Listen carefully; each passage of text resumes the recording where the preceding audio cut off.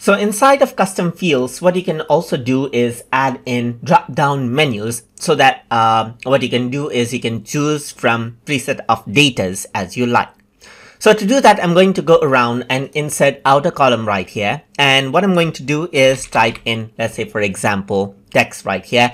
And let's say I'm going to go around and choose one text right here, like text2. So this is what I have. As you can see in text2, it's already taken by verification. So let's just go around and change this out. So I'm just going to go around and hide this column, insert another column right here, and type in text3. So this is unused, and yes, it's unused right here. So let's just go around and then add in drop-down menus onto this particular field right here. So to do that, I'm going to go around over here under project, and under project you can see custom fields is an option, and over here under task you can select out text3. And once you do that, you can go around and rename this as well. So let's say, for example, I'm going to go around and say that this is a verification or something, or maybe let's say, for example, importance over here. So I'm just going to go around and say importance, for example, over here. And now over here, I'm going to go around and add in a lookup to this. So I'm just going to go around and click on lookup.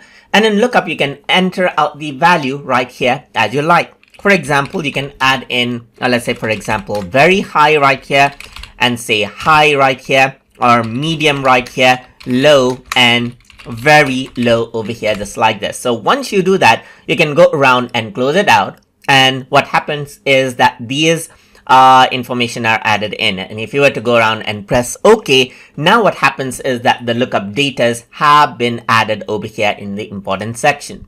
So if I were to go around, you can see that I can click over here under importance and choose the value as I like right here. So if I were to go around, type in any other value, it doesn't work. But if I were to go around, type in medium, you can see it accepts that data.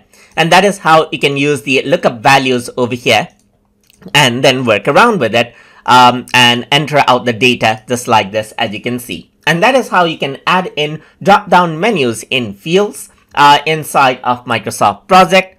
So I hope you guys learned something as always. And as always, please like, comment, share, and subscribe.